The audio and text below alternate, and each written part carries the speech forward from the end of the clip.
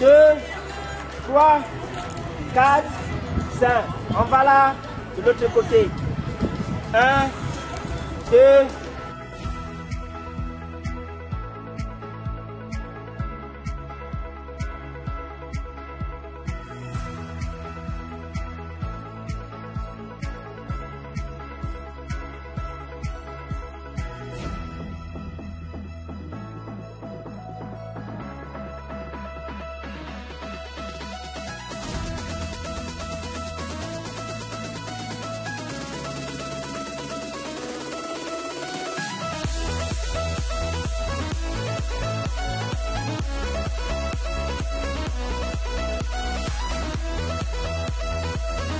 Bonjour, je suis Mme Estelle Abolo-Juditaline, entraîneur national de judo, professeur d'EPS d'abord, professeur d'éducation physique et sportive, entraîneur national de judo des seniors dames.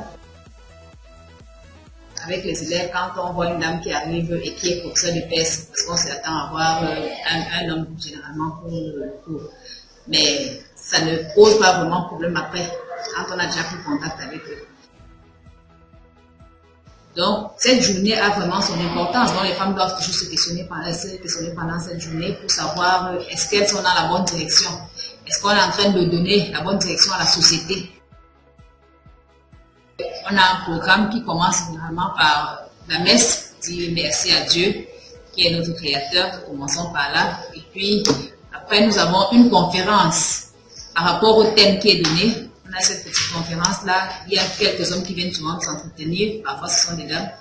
On échange pendant la conférence. Après la conférence, on passe donc, comme on va dire, aux réjouissances, et ainsi de suite. On va se défouler, on chante, on danse, mais ce sera toujours après avoir échangé, après avoir dit merci à Dieu.